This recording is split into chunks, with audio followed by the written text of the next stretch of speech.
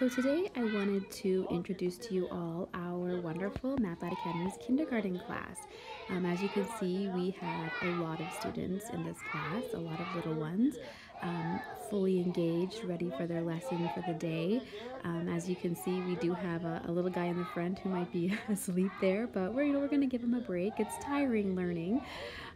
So we're excited though to share this with you, and just so you guys have an idea of, again, the environment that the kids are in. It's not the greatest. We have low lighting. We're all kind of squished there on the benches.